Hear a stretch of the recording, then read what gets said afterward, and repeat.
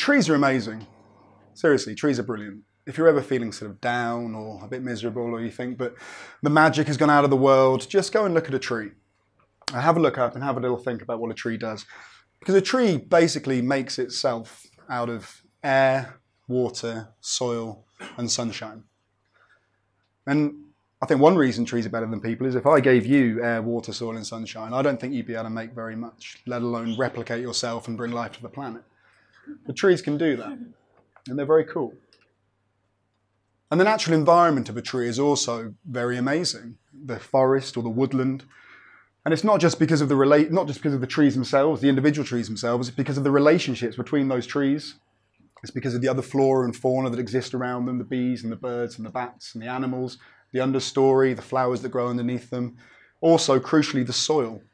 The mycorrhizal relationships beneath the soil, between the fungi and the trees and the tree roots that create this incredible ecosystem, this amazing environment that sort of just supports itself and is absolutely wonderful. This talk's not about that. If you came for the woodland talk, this is the wrong talk, I'm afraid. I don't do that sort of stuff. I do arboriculture or urban forestry. And what that means is I take these trees from this amazing environment where on a global scale, these trees are the air conditioning of the planet. They mitigate climate change. They cool down the planet. They provide habitat and shelter for vast numbers of species, including our own. We take them from that environment and we put them places like this. And then we sort of say, go on, do your thing, bring us life. And amazingly, they do just that. Against all odds, they do deliver, and they do deliver us many, many things.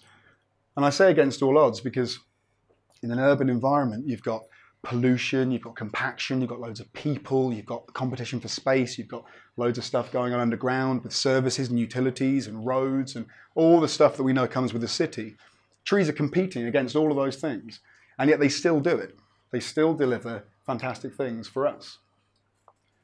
And for many years, I think it's fair to say, the principal benefit of trees that was understood by people and politicians was that they were nice things, they were pretty, it was an aesthetic, amenity benefit. They're green and they're fluffy and they look nice.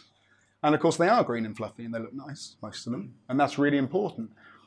But when you have an asset which only is perceived as having amenity value, as a nice thing to have, then when financial times go bad, when the economy shrinks, when cuts are made, it's the non-essentials that lose out. It's the non-essentials that get lost before the essentials. So over the last few years, there's been a lot of work done by many people all over the world to demonstrate all of the things that trees do, to describe those things, to promote those things, and in many cases to quantify the benefits, to actually put numbers, to put monetary values on the benefits that trees are delivering. And we like to say there's environmental, economic, and social benefits of trees in the urban environment, and collectively we call these ecosystem services. And there's many, many of them, and I'm not going to go through them all, but I just wanted to spend time on a couple that I thought were quite relevant to an urban area. So this is a street in my hometown, and it shows something that trees do quite well, and it's quite an intuitive thing. I think it's a very important thing. Casting shade, cooling down the urban environment. It's a lovely hot day today. Beneath the shade of a tree, it's cooler. It makes sense to us. This is an obvious thing. You can see the difference between where there is no tree and where there is a tree. It's quite an obvious image. Trees don't just cool down the urban environment and mitigate the urban heat island effect by shade. They also cool it down through evapotranspiration. So they draw up the moisture through their roots, they send it out through the canopies, and they cool it down that way as well. So trees cooling the urban area, making urban places nicer places to live, more livable, healthier places for people to enjoy. This is a sort of predominantly a residential street. It's closed off at one end, so it's quite a quiet thoroughfare. And another one of the benefits of trees is it improves social cohesion. If you make a place nicer, people want to go there, they want to spend time there, people meet each other. It helps build communities. They also help reduce crime, because if you make a place nicer to go, more people go there, there's more eyes on the street, and certain types of crime are reduced as a result of trees, just as simple as planting a few trees there. This also shows there's publicly owned trees and there's privately owned trees, and of course all of them make up the urban forest. All kinds of trees within any given urban area are part of the urban forest. This is another picture from my hometown, and this one shows quite well, I think, what trees can do in terms of stormwater management and rainfall. We know we've got a change in climate. We know that there's things going on. We're seeing different kinds of weather, not only hot days, but also very, very wet days, lots and lots of rainfall. And that water has to go somewhere. And the conventional drainage system that we have is often aging and often under pressure. Well, trees intercept a huge amount of rainfall. Masses, high percentages, 60, maybe 70% of the rain that falls on this tree will be retained in the canopy by the leaves and then drawn down slowly through the leaves onto the stem and down into the tree pit area. That slows down the amount of time it takes to get to the drainage system. It reduces flooding, it reduces stormwater runoff, and it reduces the amount of money that is spent on those things. So trees doing something else there. Also here, this is an old oak tree. In the background, you've got relatively new development.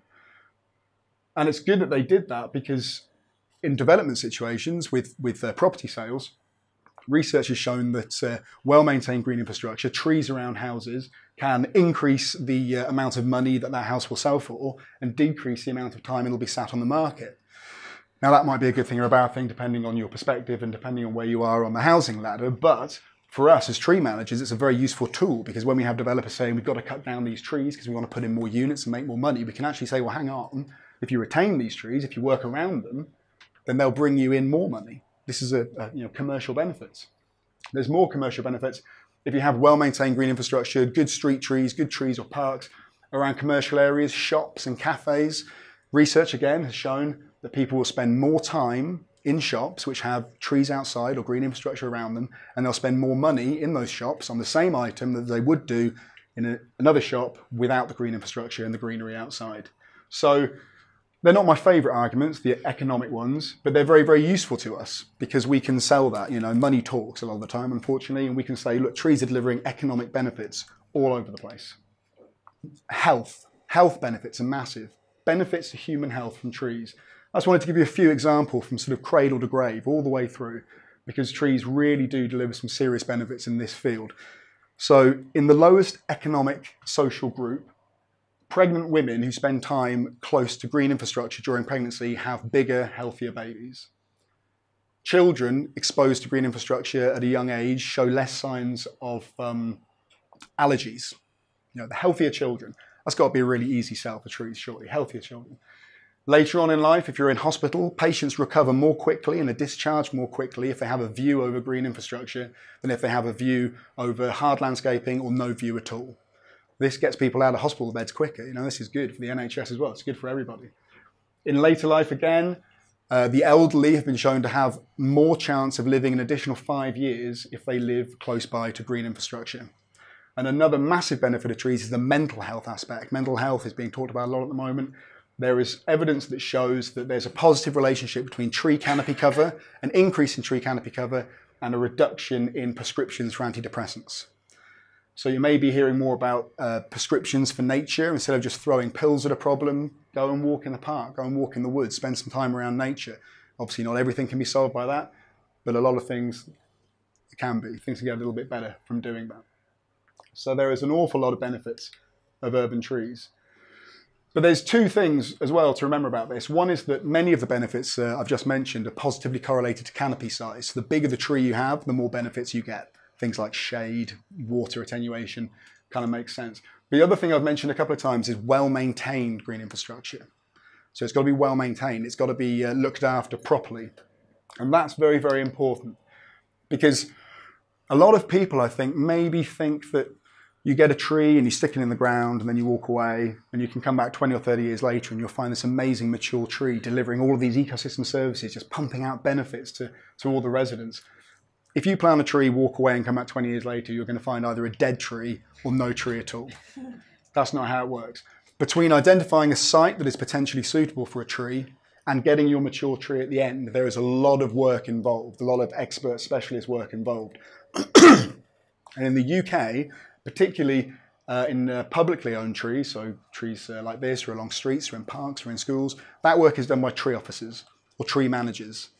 Local authority employees who are under the same pressures as all of the local authority employees that we know about, reductions in budgets, cuts, expected to do more with less, under threat of jobs. But we don't often hear a lot about tree officers. Nobody's really lamenting the plight of the tree officer. But they're important. And I think they're great people. Part of my job is to promote tree officers, so I'm kind of biased. But they're great people. Tree officers are custodians of the urban forest. They're quite strange people who go into trees. For many reasons, but the only one I'll mention now is because it's quite weird to do a job where you know you're never going to see the benefits of it. You've got to have quite a strange mentality to plant a tree and try and picture that in 50, 100, 200 years. We know we're not going to see the good stuff we're doing from these trees, but you still do them. And tree officers do a really good job as well, because they don't have to be just tree experts, or of course they do have to be tree experts. They have to know about trees and biomechanics and pests and diseases, but they have to understand the soil. Many of them have to understand contracts and contract management. They have to see the law. They have to understand policy. There's a lot of stuff. And they're also ambassadors for arboriculture. Tree officers often will be the only point of contact the general public has with the arboricultural industry. So they're ambassadors for arboriculture. Sometimes they're social workers for arboriculture. They've got to go out there, they've got to explain to residents why we've got to cut this tree down or why we're not going to cut this tree down. They're multi-skilled experts dealing with multifunctional assets. And they do a really, really good job. But they're under pressure, so please remember that. So I guess the point of one of these talks, I think, is to leave the audience thinking about stuff they wouldn't ordinarily think about. So what I'd ask you to do when you next go outside and look at your tree outside your place of work or your home or your local park or whatever, look at that tree and I want you to think three things. Number one, that's really cool. Trees are really cool. That's great. It's really easy to take stuff for granted. Trees are amazing, and they're growing in our cities, in our streets, in our parks. That's really, really great. So remember that. Trees are cool, first of all. Secondly, it may look like that tree's not doing an awful lot. It's just kind of sitting there, lazy tree. It's not doing too much. But it's really busy. That tree's doing loads and loads of stuff that you can't see. And it's doing stuff to benefit you and your friends and your family and your communities.